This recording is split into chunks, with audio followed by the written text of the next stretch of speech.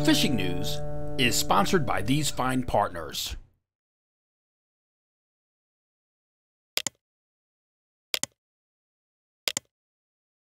You belong on the water. Adventure begins at the Jersey Shore Boat Sale and Expo, September 22nd, 23rd, and 24th at the Shoretown Ballpark in Lakewood, home of the Jersey Shore Blue Claws. For tickets and more, visit jerseyboatexpo.com. It's Thursday, August 10th, 2023. I'm Jim Hutchinson, and this is your weekly video fishing forecast for the New Jersey, Delaware Bay region, exclusively at the Fisherman magazine. Doormat, fluke on the structure, Spanish mackerel and kingfish in the surf. Sheep's head out back. We've got mahi and wahoo inside of 20 miles from the coast. And we'll take a quick look at the weekend offshore weather forecasts and any opportunities to get out there for tuna. That update coming to us from NOAA Weather. But first, we've got some breaking news this week we'll spend the next couple of minutes speaking about from NOAA Fisheries that should cause some major waves in the recreational fishing community in the days, weeks, and months ahead. And I dare say I'm expecting at least a congressional hearing or two in the future. So this past Monday afternoon, I sat in on a NOAA Fisheries conference call with recreational fishing stakeholders in which the federal agency, NOAA, acknowledged that their new Fishing Effort Survey, or FES, used to estimate recreational saltwater participation along the Atlantic coast is likely overestimating effort by as much as 30 to 40%. So apparently back in May, NOAA finished this, the first round of this pilot study that they started analyzing, and it was revolved around analyzing the Marine Recreational Information Program, or MRIP, and found that a certain order of questions contained in that FES, in the surveys that were sent out to people to compile, it found, quote, reporting errors and illogical responses. So Dr. Evan Howell, director of NOAA's Office of Science and Technology, he led Monday's call, and he said this pilot study from NOAA found that their new effort estimates were, quote, 30 to 40% lower for shore and private boat modes than produced for the current FES design, which of course is used in that 2022 and 2021 MRIP data. If you remember, way back in time, the original data collection method was called MRFS. That was the Marine Recreational Fishing Statistical Survey. That was found by the National Academy of Sciences, the highest peer-reviewed science group in the land, to be fatally flawed. That was their quote. That prompted Congress in 2006 and 2007 to come up with a mandate requiring NOAA to fix it. And that's in part why we have the Saltwater Angler Registry, so they have all of our contact information to mail us these wonderful FES surveys. The new MRIP program was launched about 8 years ago, featuring this new Fishing Effort Survey, which lo and behold, NOAA Fisheries is quickly realizing may be as flawed as their original, with a potential bias causing up to 40% over-reporting, 40% more in the data than was actually happening. So during this 30-minute briefing on Monday, I did get a couple of questions in. One pertaining to last week's vote by the Atlantic States Marine Fisheries Commission to continue the emergency regulations on striped bass. As you remember in May, ASMFC circumvented the process, right? They didn't go through any process. They said based on the FES from 2022, there's so many people fishing for striped bass that we have to act right now. So that over-reporting information was coming from FES and the MRIP program in 2022. Or as Sixers fans know very well, trust the process. My questions. How long has this pilot study been going on? And the reason I ask is that last week, of course, the ASMFC voted to continue that emergency action on striped bass, very much dependent on the 2022 MRIP numbers, which you've just acknowledged as seeing a 30 to 40% differential in the pilot study in that number. If no one knew about this, should this have not, my question is, should this have not come up in the ASMFC meeting last week when NOAA Fisheries voted in favor of the emergency action? I'll answer that one. Thank you for the question there. I mean, I understand the concern on timing, and there really is, unfortunately, no good timing for anything. We have 2 council meetings coming up this week and next week. We have this information in hand. We're not acting on this information right now because that is part of the process. We have the results. We want to, complete the testing for the results and make sure that if we were to make a change in the whole system, that we're doing this based on the best scientific rationale possible. Right now, we have an indication that we need to continue this testing to make this happen. We now have conversations about if we want to do something in the interim, because this is a testing period that would go through 2024. Are there actions that we want to take? We have this in hand now. It is probably going to be a part of discussions. I don't see it going into action anytime soon. We still have to use the information that we have. In other words, that's the best science available. So yeah, like I said, ASMFC circumvents the process by ignoring long-standing tradition of trust but verify, using harvest numbers to ratchet down the upper end of the slot limit without any due process, right? And they did it based on the FES survey, the overreporting data. And when questions arise in the scientific community about the validity of that data being used, now suddenly there's a process that we all must be following. Process. Trust the process. This week, the Mid-Atlantic Fishery Management Council also met to set specifications for the 2024 fishing seasons. And as Mr. Howell noted, none of these findings, Lovey, on data collection are being used yet to right the sinking ship. I'm not a real good Jim Backus impersonator. Anyway, a cursory glance at the data this week's Mid-Atlantic Fishery Management Council. It shows that we could get a little bit of a bump in porgy quota for next year. Black sea bass may or may not change. It looks like we're going to get a little cut. While fluke or summer flounder, if you look at the screen, simply nonsensical. I mean, without any ability to argue about the data, Council voted to move new specifications ahead, showing the potential for a 40% cutback in our recreational fluke quota in 2024 from 10.62 million pounds this year to 6.32 million pounds next year. You see that there? Up to 40% over harvesting in the flawed MRFs data and a 40% cutback in our fluke quota. So, does that mean a season size and bag limit on fluke will get whacked again next year? Maybe. But there's something called the Recreational Reform Initiative that has wound its way through the council process, and that may be able to help us a little bit. Hopefully it provides a little bit of management flexibility around this questionable data and gives us some kind of hope for 2024. If you would like to read more about the Recreational Reform Initiative, look for my November 2021 article in the Fisherman magazine and over at thefisherman.com. You can search for Initiative for Change, a new call for angler management. Not anger management, although it's getting close.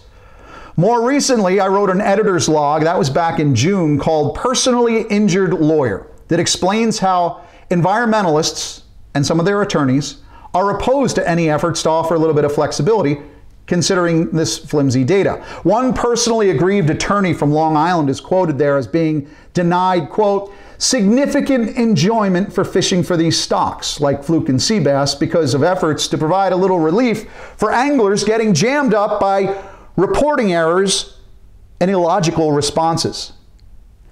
Information like this, it's a comprehensive, but you'll only find it in the Fisherman magazine. Upcoming meetings, special events, all the regulatory things, how they're making our fish sausages, how they get stuffed, you'll find about it in the Fisherman magazine. But there's plenty of reading, how to, where to, all the reports, product reviews, all the news, it's all in there in the Fisherman magazine. Pick that August edition up at your favorite tackle shop right now. Oh, and when you do, talked about this for the last couple of weeks, be sure to turn to page 28. A young man named Pedro Ildefonso shares a lifetime of what he's learned, 11 years old, on the piers, bulkheads, and jetties in terms of dropping jigs down along the rocks for tog, and yes, sheep's head too. This young tsunami tackle ambassador sent this shot over to me to prove that in addition to that one tog limit right now, that you can fill pretty quickly in your bag once you're up at the jetty rocks, but you might also find a sheep's head or two as well. My man Pedro, thanks again. You can get those sheep's head by boat, of course, working the old pilings and rubble out back. But with corkers on your soles and the right gear in your tackle pouch, you can make really quick work of things out along the inlet rocks. For more on that, let's join Jenny Ackerman, Open Boat, as she stops by Fish Heads to stock up for the local action. Welcome to this week's Open Boat. Today I'm with Freza at Fisherman's headquarters, and he's going to be going over some lures to use fishing off the jetties in the summertime right now.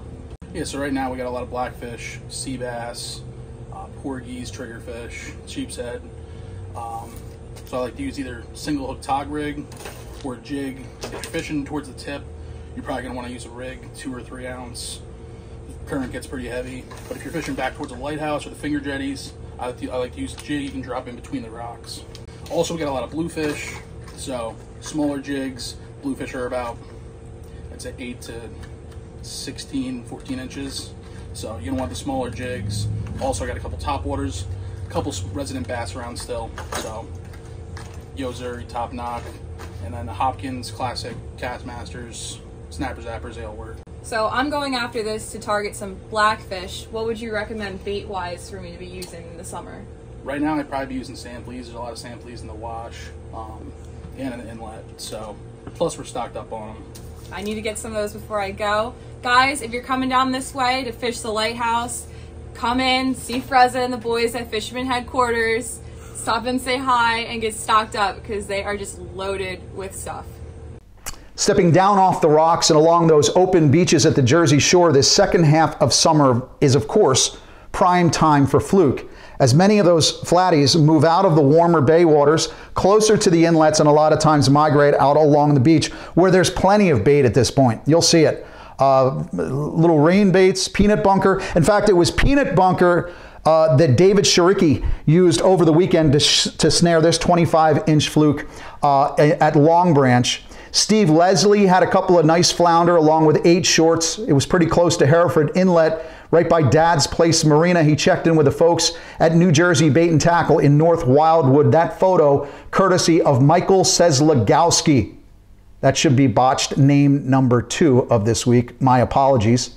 And my congratulations to the bride and groom. A bachelor party this week aboard the Gambler out of Point resulted in a 10.5-pound doormat fluke during a bachelor party trip using a rented boat rod and reel with bait, but no entry into the daily pool. Is that supposed to say striper? I can't tell. Hey, listen, if you're paying to get on a headboat, you got to be in the pool, right? It's like joining a big tournament and not entering the Calcutta. If you're going to be in it to win it.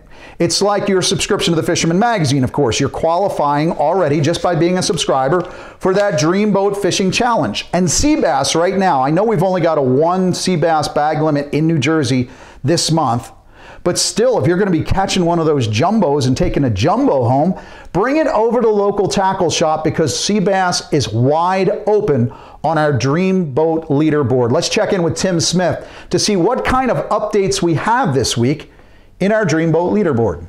This week, Tom Kelly of West Islip weighed in a 2.75-pound sea robin that pushed second place Eddie Terrabil down by 1 point and out of the sea robin category. Eddie does remain in second place for total points. No other changes to the leaderboard, but we did see a nice 2.5-pound scup entered by George Miranda of Hamburg, New Jersey, which places him in 5th place in the Porgy division. The Dream Boat Fishing Challenge is the Fisherman subscriber-only multi-species fishing competition with a chance to win a 21-foot Steiger Craft center console powered by Yamaha, along with many other great prizes. Visit thefisherman.com to subscribe and get all the details so you can be part of the action.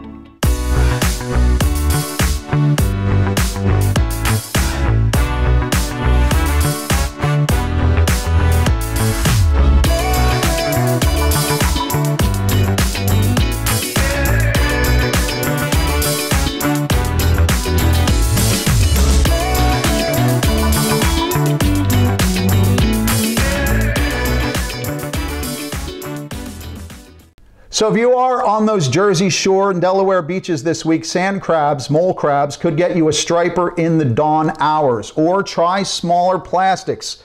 Also around low light conditions in the mornings, hard swimmers Perhaps those NLBN soft shads on jig heads, perhaps. Fish bites, bag of worms on a high-low rig could produce a few kingfish, possibly a pompano, especially in the southern half of the Garden State down into Delaware as well. And of course, carry those epoxy jigs and those slim metals for a shot at Spanish mackerel in close, and hopefully maybe a bonito or two as well. Now, just outside, the sheer volume of squid in some mid-range and even inshore areas is leading to the sale of a lot of squid jigs in local tackle shops.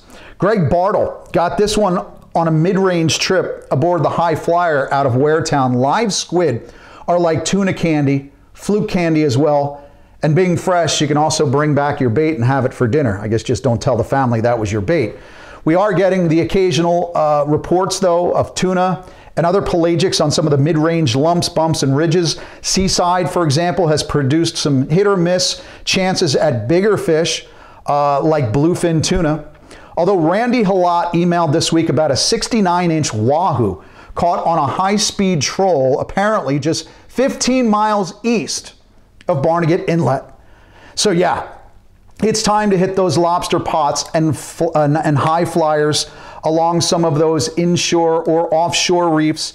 We are getting reports of chicken mahi at this point, and the deeper you go, the farther out you travel, bigger fish are there as well. Just look for some of that floating debris, but we are in prime time this month if you want to get inshore mid-range looking for some of those mahi. Now, the crew of the Jersey Nuts out of Point and also Atlantic City, they've been getting into the action pretty hot and heavy. Their 57 had a mess of tuna and mahi spread out on the dock over the weekend.